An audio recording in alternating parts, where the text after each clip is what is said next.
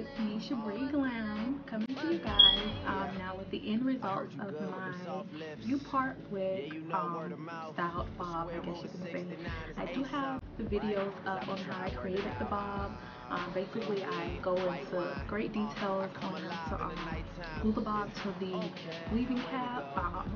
It gives you some footage of me cutting the bob in the back, and I basically flat ironed and finished styling the bob off camera.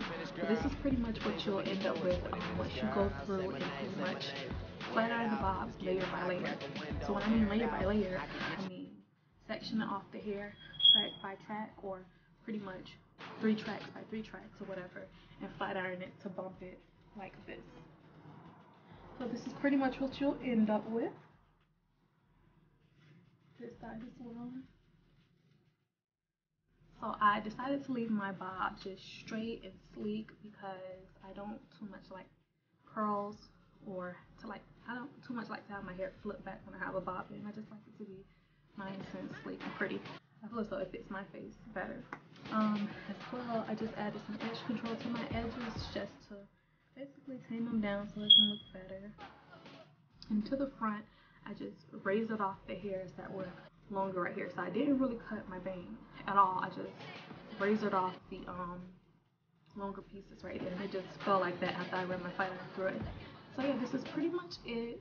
A nice inexpensive hairstyle if you ladies are in between installs, or if you just want to switch it up, you know, and do something less expensive, and purchase hair from your beauty supply store. So this is pretty much it. I definitely do like the outcome. I like how the bang is kind of like, you know, thick right there. I really like that. So this is my first time trying a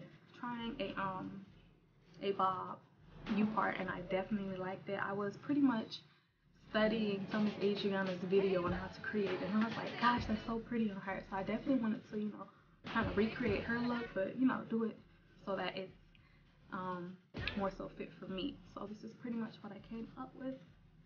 Like I said, ladies, if you like it, please thumbs up. If you have any comments or any questions on how I created the bob, let me know in the comment area and I'll answer that for you.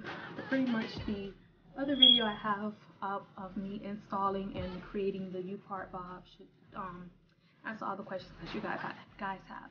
I used a whole pack of 10-inch hair and 1 pack of boot hair, and I pretty much ran out of hair when I got to the front. So what I did for that was I just grabbed some random pieces of hair that I had in my weave stash and filled it in.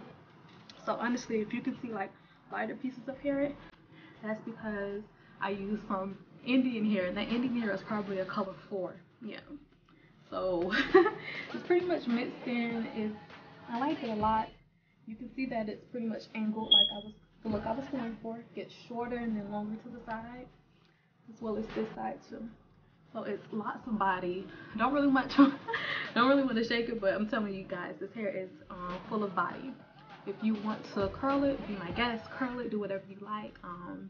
Yeah, but pretty much I want to see you ladies create this. So if you're thinking about doing a bob, definitely go and purchase some hair and leave your video responses below, letting me know how you created or recreated your Upart bob. But I hope you ladies like it. I'll be coming back to you guys really soon with a makeup haul. I purchased quite a bit of makeup over the past few weeks, and I definitely want to share that haul with you ladies, so you guys can go and purchase the things as well. On my lips, I have a NYX